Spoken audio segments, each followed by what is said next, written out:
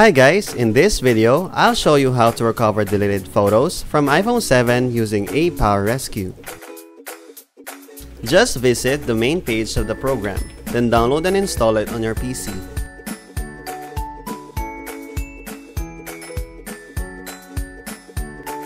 Launch ApowerRescue on your computer afterwards. With this tool, you can recover by directly scanning iPhone and retrieve by extracting your iCloud and iTunes backup.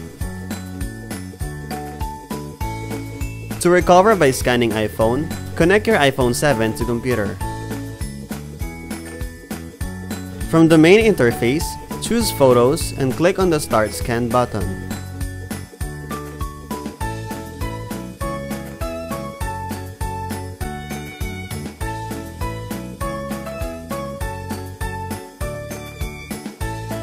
You can choose a single photo or choose in bulk to recover by clicking this button. Click the Recover to Computer button and select a folder to save them on your PC. Tap Open Folder to check out your files once done. If your phone is disabled and you have backed up your iPhone using iTunes, then you can retrieve your photos from iTunes Backup with ApowerRescue. Select the iTunes backup files detected by ApowerRescue and click on the Start Scan button.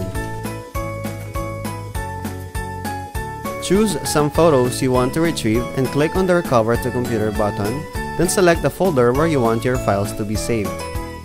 Click Open Folder to view your files, or click the OK button to close the notification. Another option is by extracting your iCloud backup using ApowerRescue.